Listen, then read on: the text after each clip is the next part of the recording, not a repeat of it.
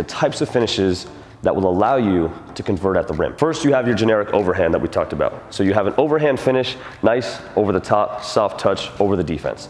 You have your underhand, which is super important to extend the ball away from defenders. Then you have your side hand, which does the same thing but keeps your body closer to the rim. And you hear it often where players are fading away, but what you need to learn how to do is draw contact and initiate to get the best angles that you can have, so that way once you have a better angle, it's easier to finish. The farther you are from the rim, the harder to finish. The closer you are, the more likely you are to finish, and the more likely you are to get free throws.